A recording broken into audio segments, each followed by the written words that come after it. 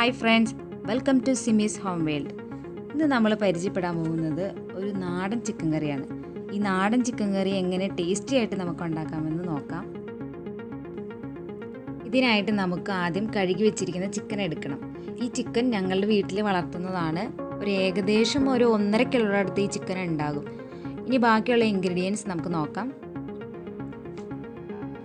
ചെറിയ സവാള 4 എണ്ണം, 1 കപ്പ് ചെറിയ ഉള്ളി, 2 പച്ചമുളക്, 2 തക്കാളി, ചിക്കൻ മസാല 2 ടേബിൾ സ്പൂൺ, മല്ലിപ്പൊടി 2 ടേബിൾ സ്പൂൺ, വെളുത്തുള്ളി, ഇഞ്ചി,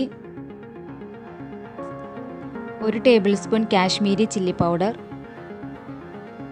1/2 ടേബിൾ സ്പൂൺ സാദാ മുളക് പൊടി, 1/4 ടീസ്പൂൺ മഞ്ഞൾപ്പൊടി, 1/4 ടീസ്പൂൺ പെരിഞ്ജീരകം, 1/2 ടീസ്പൂൺ കുരുമുളക് പൊടി, ഉപ്പ് ആവശ്യത്തിന്, കറിവേപ്പില, മല്ലിയില. ഈ മല്ലിയില ആഫ്രിക്കൻ മല്ലിയില എന്നാണ് എൻ്റെ പേര്. എൻ്റെ വീട്ടിൽ ഞാൻ നട്ട് വളർത്തുന്നതാണ്. ഇത് സാദാ മല്ലിയിലയുടെ ഗുണവും മണവും എല്ലാം ഉണ്ട്. പിന്നെ വെളിച്ചെണ്ണ. ഇനി നമുക്ക് ഉള്ളി ചതച്ചെടുക്കാം. അതുപോലെ തന്നെ നമുക്ക് വെളുത്തുള്ളിയും ഇഞ്ചിയും ചതച്ചെടുക്കാം. ഞാൻ ഇവിടെ എല്ലാം ചതച്ചെടുത്തിട്ടുണ്ട്. ഉള്ളി, ഇഞ്ചി നമ്മൾ ചതച്ച് കഴിയുമ്പോൾ അതിങ്ങനെ വേർപ്പെടുത്തി എടുക്കണം, അല്ലെങ്കിൽ നമ്മുടെ ചിക്കനിൽ കട്ട കുത്തിക്കിടക്കും, മൊത്തത്തിൽ ആവില്ല. വെളുത്തുള്ളി, പിന്നെ ഇതൊക്കെ വേണമെങ്കിൽ നിങ്ങൾക്ക് മിക്സിയിൽ കറക്കിയെടുക്കാം. പക്ഷേ എപ്പോഴും ടേസ്റ്റ് നമ്മളിങ്ങനെ ചതച്ചെടുക്കലാണ് കേട്ടോ. ഇനി നമുക്ക് സവാള അരിഞ്ഞെടുക്കാം. ഞാൻ എപ്പോഴും പറയുന്ന പോലെ സെൻറ്ററിൽ നിന്ന് കട്ട് ചെയ്ത് കളയാം. കനം കുറച്ച് അരിഞ്ഞെടുക്കാം.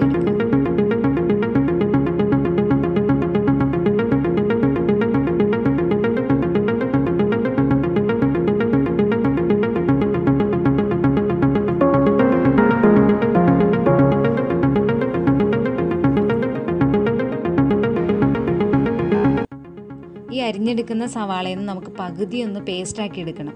പേസ്റ്റാക്കുന്ന സവാള ഒരുപാട് കനം കുറച്ചൊന്നും അരിയൊന്നും വേണ്ട. അത് നിങ്ങളുടെ ഇഷ്ടം പോലെ നിങ്ങൾക്ക് മുറിച്ചെടുക്കാം.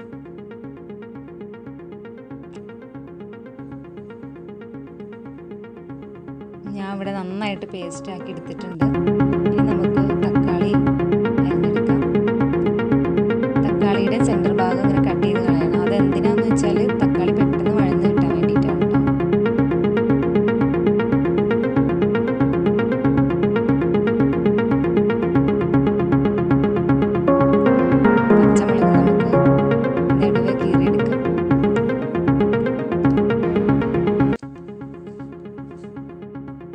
ഞാൻ ഇവിടെ ഒരു ഉരുളി ചൂടാക്കാൻ വെച്ചിട്ടുണ്ട്. ഇനി നമുക്കിതിലേക്ക് വെളിച്ചെണ്ണ ചേർത്ത് കൊടുക്കണം. വെളിച്ചെണ്ണ നന്നായിട്ട് ചൂടായതിന് ശേഷം മാത്രം നമുക്ക് സവാള ചേർത്ത് കൊടുക്കാം. എന്നാലാണ് നമ്മുടെ സവാള നന്നായിട്ട് ഫ്രൈ ആയിട്ട് കിട്ടുള്ളൂ. ഇത് നന്നായിട്ട് നമുക്ക് ഫ്രൈ ചെയ്തെടുക്കണം. കരിഞ്ഞു പോകാതെ നിങ്ങൾ ശ്രദ്ധിക്കണം.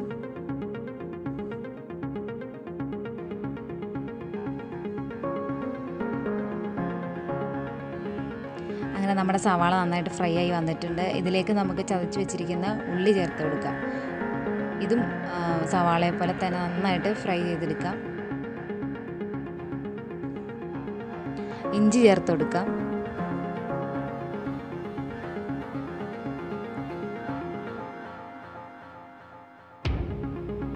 വെളുത്തുള്ളി ചേർത്ത് കൊടുക്കാം. ഇഞ്ചിയും വെളുത്തുള്ളിയും ചേർത്ത് കൊടുത്തിട്ട് നന്നായിട്ട് വഴറ്റി കൊടുക്കണം കേട്ടോ, അല്ലെങ്കിൽ പെട്ടെന്ന് അടി പിടിക്കും. ഇനി നമുക്ക് സവാള പേസ്റ്റാക്കി വെച്ചിരിക്കുന്നത് ചേർത്ത് കൊടുക്കാം. ഇനി നന്നായിട്ട് ഇളക്കി കൊടുക്കണം, ഇനി പെട്ടെന്ന് അടി പിടിക്കും. അങ്ങനെ നമ്മുടെ സവാളയൊക്കെ നന്നായിട്ട് വഴന്ന് വന്നിട്ടുണ്ട്.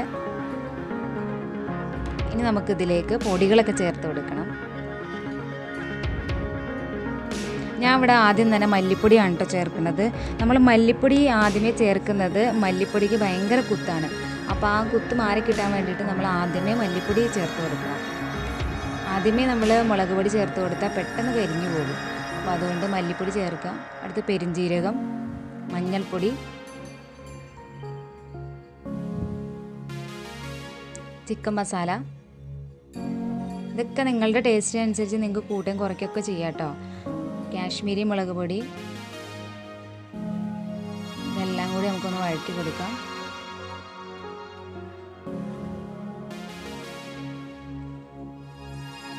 പിന്നെ ഈ പൊടികളൊക്കെ ഇട്ടതിന് ശേഷം കരിഞ്ഞു പോകാതെ വളരെയധികം ശ്രദ്ധിക്കണം. അല്ലെങ്കിൽ നമ്മുടെ ചിക്കൻ കറി ഉണ്ടാക്കി കഴിയുമ്പോൾ ഒരു കറുത്ത കളറിൽ വരും. പച്ചമുളക് ചേർക്കാം. സാദാ മുളക് പൊടി ഇതൊക്കെ നിങ്ങളുടെ ടേസ്റ്റിനനുസരിച്ച് കൂട്ടുകയും കുറയ്ക്കുകയും ചെയ്യാം.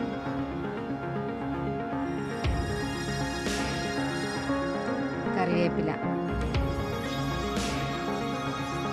എപ്പോഴും നമ്മുടെ ചിക്കൻ കറിക്കൊക്കെ കൂടുതൽ ചേർക്കുന്നതാണ് ടേസ്റ്റ്.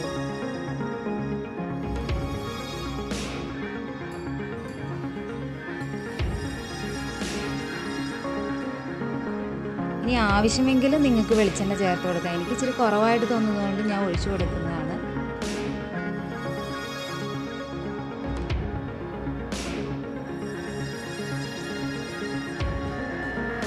അടി പിടിക്കാതെ എപ്പോഴും നമ്മൾ വഴറ്റി കൊടുത്തുകൊണ്ടിരിക്കണം.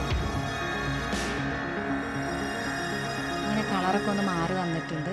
ഇനി ഇതിൽ കൂടുതൽ കളർ മാറിയിട്ടുണ്ടെങ്കിൽ നമ്മുടെ ചിക്കൻ കറിയുടെ കളറ് മാറും. അപ്പോൾ ഇനി നമുക്ക് അരിഞ്ഞു വെച്ചിരിക്കുന്ന തക്കാളി ചേർത്ത് കൊടുക്കാം. ഇത് നന്നായിട്ട് നമുക്ക് ഒന്ന് വഴറ്റിയെടുക്കണം.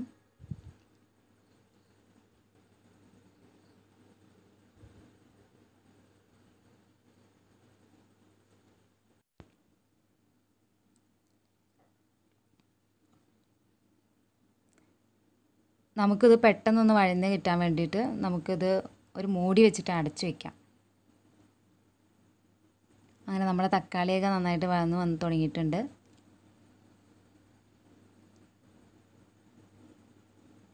ഇതിലേക്ക് നമുക്ക് ചിക്കൻ ചേർത്ത് കൊടുക്കാം. എന്നിട്ട് നന്നായിട്ട് മിക്സ് ചെയ്ത് കൊടുക്കണം.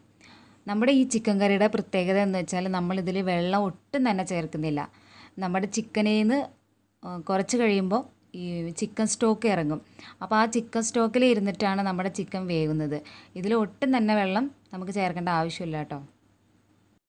നമുക്കൊന്ന് മൂടി വെച്ച് കൊടുക്കാം. മൂടി വെക്കണ എന്തിനാന്ന് വെച്ചാൽ നമ്മുടെ ചിക്കനിൽ നിന്ന് വെള്ളം പെട്ടെന്ന് ഊറാൻ വേണ്ടിയിട്ടാണ് കേട്ടോ.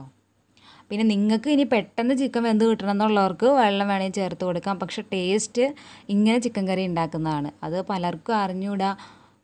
നിങ്ങളെല്ലാവരും അതൊന്ന് ട്രൈ ചെയ്ത് നോക്കണം.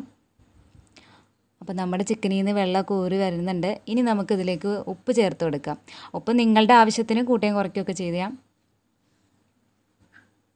നമ്മളെപ്പോഴും ഉപ്പ് ചേർക്കേണ്ടത് നമ്മുടെ കറികൾ തിളച്ച് വരുന്ന സമയത്തായിരിക്കണം. എന്നാലാണ് നല്ലൊരു ടേസ്റ്റ് നമ്മുടെ കറിക്ക് ഉണ്ടാവുള്ളൂ. അപ്പോൾ അതൊരു ടിപ്പാണ് കേട്ടോ. ഇനി നമുക്ക് ഒന്നും കൂടി ഇതൊക്കെ മൂടി വെച്ച് വേവിച്ചെടുക്കുക. ഇത് മറ്റേ ബ്രോയിലർ കോഴി അല്ലാത്തതുകൊണ്ട് തന്നെ നല്ലൊരു വേവ് ഇതിനുണ്ട്. നമ്മൾ സാധാ ചിക്കൻ കറി വെക്കുന്നതിനേക്കാൾ കൂടുതൽ സമയം ഇതിനെടുക്കും. നമ്മുടെ ചിക്കനിൽ നിന്ന് വെള്ളമൊക്കെ ഊറി വന്നിട്ടുണ്ട്.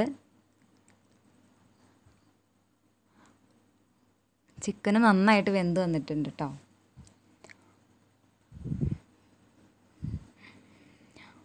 ഇനി നമുക്കിതിലേക്ക് കുരുമുളക് പൊടി ചേർത്ത് കൊടുക്കാം. ഇത് നമ്മൾ ആദ്യം ചേർത്ത് കൊടുക്കല്ല. കാരണം അതിൻ്റെ ആ സ്മെല്ലും ഫ്ലേവറൊക്കെ നഷ്ടപ്പെടും. പിന്നെ അതുമല്ല നമ്മുടെ കറിക്കൊരു കയ്പ്പും വരും. അപ്പോൾ അതുകൊണ്ട് നമ്മൾ അവസാനം അതൊക്കെ ചേർത്ത് കൊടുത്താൽ മതി. അതുപോലെ തന്നെ മല്ലിയില, കറിവേപ്പില,